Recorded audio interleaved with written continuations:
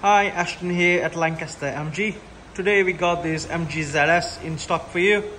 It's a nice color called spiced orange, which is really nice. In this video I'll be walking you around the car, showing you any wear and tear done by the previous owner. To start off with, we got these projector headlamps which are automatic. We've got daytime running lights which are LED. We've got front fog lights as well. Nice chunky grille.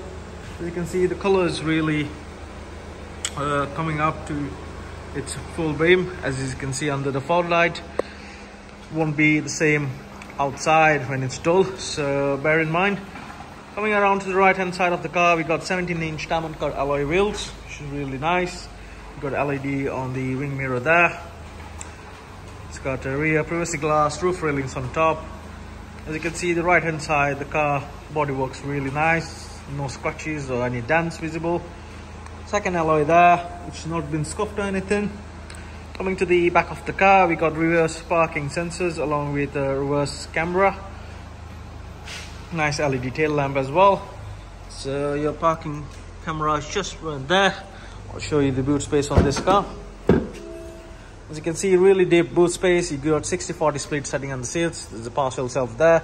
Underneath, you do have a space for your spare wheel and your tire repair kit, which is nice. Nettings on both the sides. Tons of storage in the boot. Looks really nice. On the left hand side of the car, there's a third alloy there. As you can see, not been scuffed or anything. Body works really nice. I'll show you the interior. Got full leather interior along with white stitching down here. Isofix settings on both the sides as well. All 4 electric windows. The front ones are automatic. And coming to the last alloy, which is not been scuffed or anything, really good condition, as you can see. Let's jump in and I'll show you the miles done by this car. So yeah, your windows functions down here. You can lock it as well, a locking system there. Your electric adjustable wing mirrors along with the headlight function, which is nice. Got multi-function steering wheel. On the left you got your Bluetooth hands-free and you can control your infotainment by that.